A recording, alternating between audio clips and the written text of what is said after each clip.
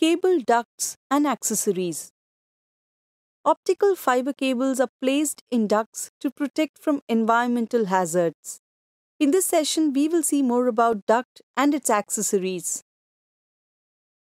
At the end of the session, you will be able to explain the types of HDPE duct and its accessories, explain the duct integrity test DIT. Initially, the ducts are placed in the trench and then the optical fiber cable is pulled through it. The ducts provide a clear, protected pathway for a cable with safe bending radius. HDPE duct is high-density polyethylene duct used for underground cable conduits. It consists of two layers. The outer layer is HDPE. The inner layer is solid permanent lubricant to reduce the internal coefficient of friction, IFC. The HDPE ducts have 50 years of buried life. Dimension. Ducts are available in various sizes. Let's take an example of a duct that has a dimension of 40 by 33 mm. The wall thickness is 3.5 mm and inner layer thickness is minimum 0.28 mm and maximum 0.42 mm. Ducts are available in 500 meter or 1000 meter lengths. The combined diameter of all the cables inside the duct should not exceed 70% of the inner dia of the duct. HDPE duct accessories and tools. The common accessories used for HDPE ducts are push-fit couplers, end plugs, simplex plug, and end cap.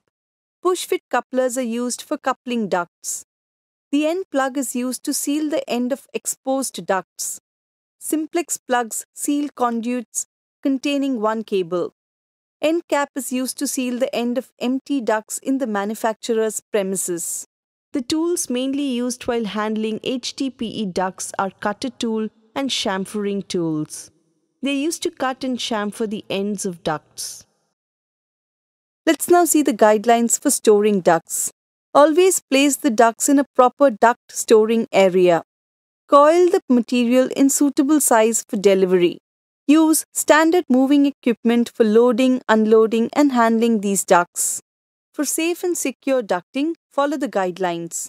Check the roll of duct for any physical damage. Decoil the duct along the trench using decoiler. Trench should be filled with sieved soil for 5 cm and then the duct is placed gently. Check the duct again for any kink or bend after ducting. Multiple ducts placed inside a trench should not overlap each other. Ensure coupling and closing the duct end with an end cap before backfilling the trench. With that, we have come to the end of the session. Let's now recollect the key points. The ducts are placed in the trench and then the optical fiber cables are pulled through. They provide a clear protected pathway for a cable with safe bending radius. Some of the duct accessories are push-fit couplers, end plug, cable sealing plug, and end cap. The commonly used duct tools are end cutter and chamfering tool. Storage and handling of duct drums are to be done carefully.